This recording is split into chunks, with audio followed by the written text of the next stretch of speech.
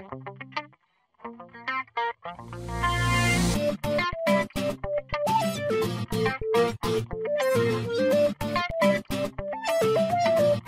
was 162 apartments on a podium, 4 stories of wood frame. The podium was roughly 30 feet high, and it was a unique job because getting material in and out of the building had to go through another builder's site, per se.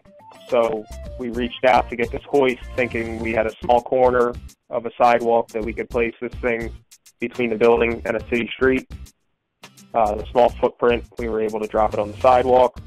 Didn't take up much space. We didn't have to access the site because we were loading right off the street. With the wood frame structure, it was tough to, initially, we were going back and forth with our engineer to figure out how to attach a hoist to the side of the building.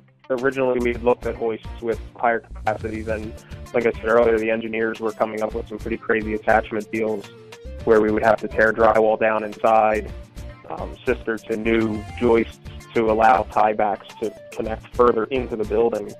So we called Safeway to determine what the best fit for our job was, and they brought the Betamax hoist to us with the lesser tieback forces. We were able to actually just lag bolt directly to a 6-inch thick LVL that was part of our band board system, and all the natural connections inside the building to the trusses and to the walls above and below were enough to sustain the required forces. And their install was awesome, to say the least. They were safe and cautious of their surroundings, cautious of the building.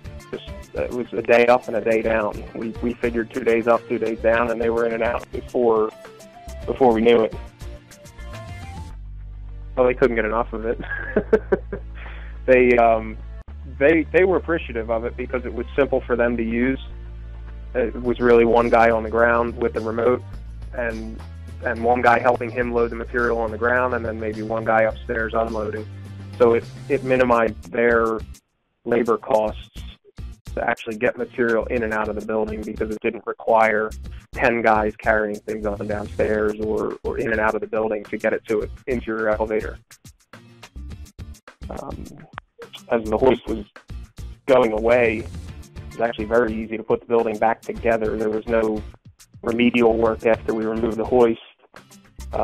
There was only 4 connections or 5 connections, I think, going up the side of the building.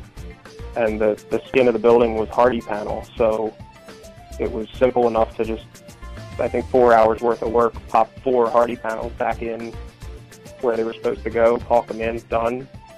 And the 4 balconies, we just put the 4 railings on and we were out. I'm already pushing for them to include a budget line for a similar material hoist on anything we have that's a single building or maybe 2 buildings that are taller than usual, or any kind of tight site.